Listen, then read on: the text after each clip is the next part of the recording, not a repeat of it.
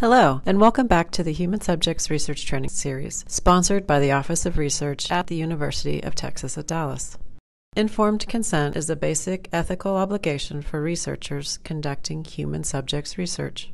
Information given to potential participants has to be in an understandable format that allows individuals to make an informed and voluntary decision about whether or not they want to participate. You might be wondering, what do I need to do as an investigator to fulfill this requirement? The first step is drafting the consent form. The consent form needs to include language that is clear and easy to understand, meaning that 6th to 8th grade reading level is recommended. There cannot be any scientific jargon nor any abbreviations, and it outlines the entire study step by step, describes what the participant will see, hear, feel, and otherwise experience, and includes the type of questions they will be asked, activities they will engage in, etc. How do I obtain informed consent? Read the approved consent form to the participant and discuss the study with them.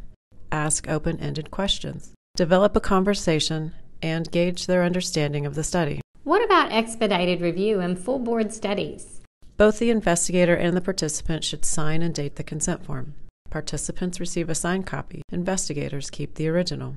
The most recently approved version containing the IRB approval stamp must be used. Investigators should not handwrite anything other than their signatures on the forms, including comments, feedback, results of participation, participant codes, and contact information. Signed consent forms should be stored separate from other study documents, including collected data, participant contact information, payment receipts, keys to participant codes.